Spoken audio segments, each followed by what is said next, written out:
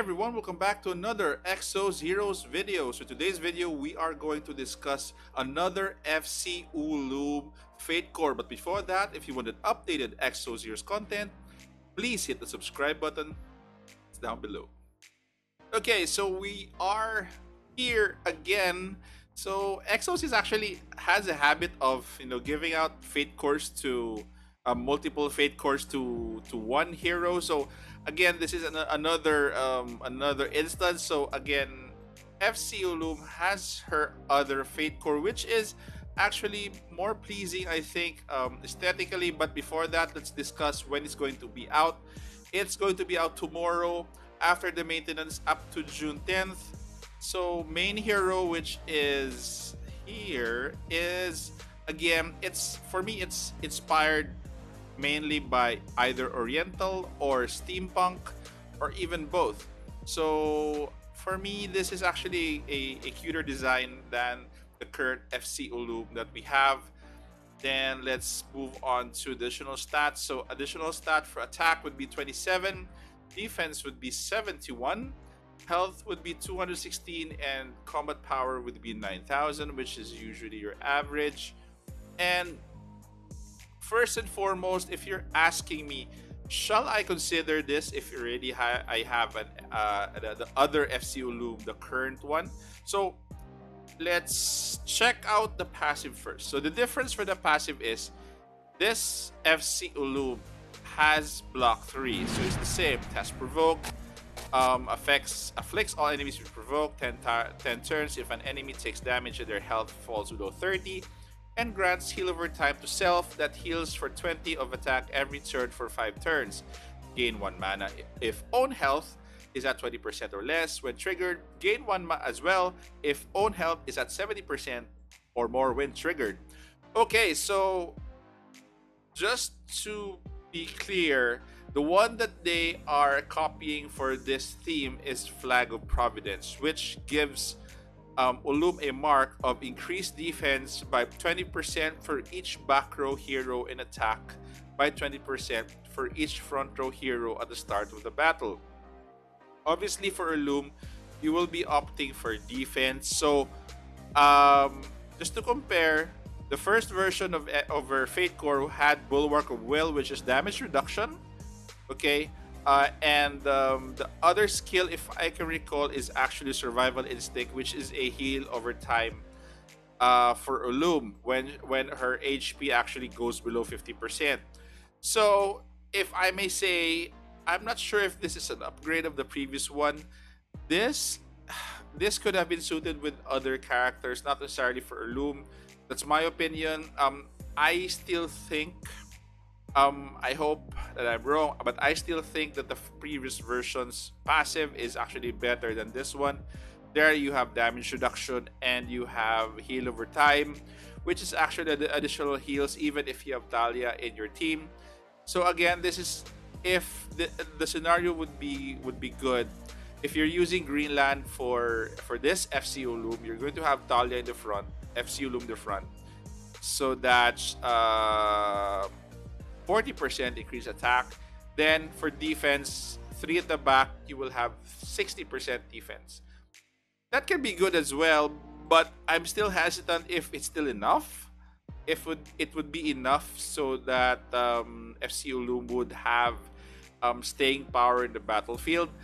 This is different from what we have with FC Naomi, because FC Naomi had tons of passive to make himself more survivable in the battlefield. That is why I'm not really good with this.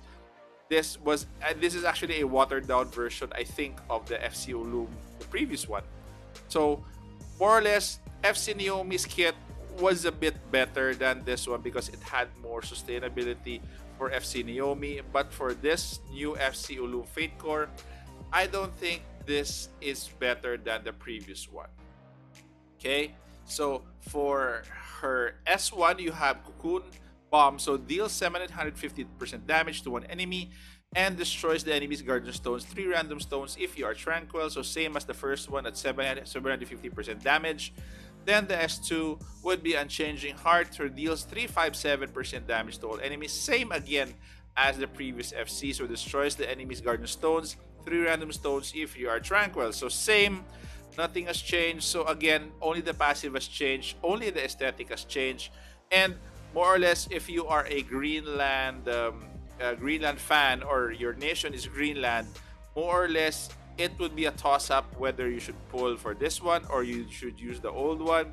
But for aesthetic's sake, again, this FC has better aesthetics than the previous one, if I may say. Again, this is a more cuter look, and more or less very ornate and very good. Again, better than the previous one. So let's move on to the rates. So the rates for this one is black and white Ogre Uloom. So it's a black rated Fate Core.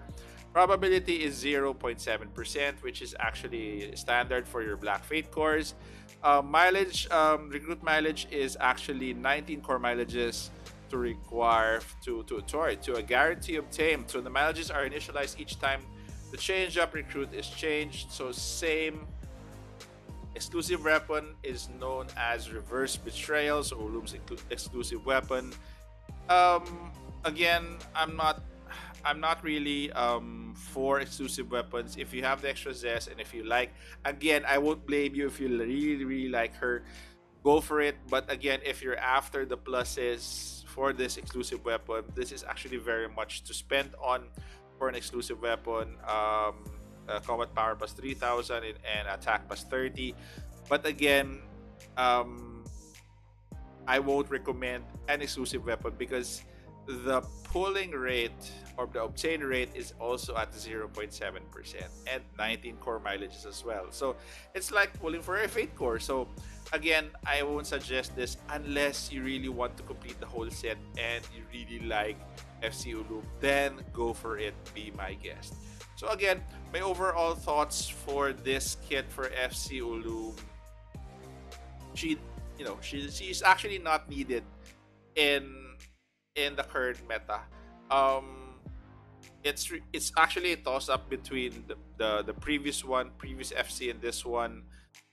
I'm not sure if the changes, because again, the passive that I mentioned was Bulwark of Will and Survival Instinct. So those are the two. Then replaced with one, which is Flag of Providence. So again, I'm not keen on this. If they retained one probably from the previous one and plus this one, it could have been better. Like for example, if they retained the Survival Instinct with Heal Over Time, I would be happier, because again, it gives her a bit of more survivability with the Heal Over Time. And more or less, again, Uloom is not really crucial in the meta. She is actually more of your secondary group for Greenland. And again, it would really be up to you guys if you want this version of FC Uloom. If you really want her, if you're really into her costume and on how she looks currently, then be my guest. Knock yourself out. But again, if you ask me if this new FC is going to affect the meta, no, I don't think so. So more or less, save your zest. The next would be, if I'm not mistaken, would be Bernavas. And Bernavas is actually Lenombe. So if you are a Lenombe nation player, then Bernavas is one for you. For Greenland, then if you really want this, then this is actually one for you as well. Again, it depends on if you prefer the old version or the new version. For me, I don't think it is a big difference from the old version. So again, guys, it's up to you to decide. So thank you guys for staying this far in this video, for those who have gone to the end. Also, please consider subscribing, please put a like, and please click the bell icon so that you can receive updated Exos Heroes content. Also guys, if you have any comments on this video, on this new FC Uloom, please put them down in the comment section below. Stay safe, take care. This is the Warden, and I'm out of here.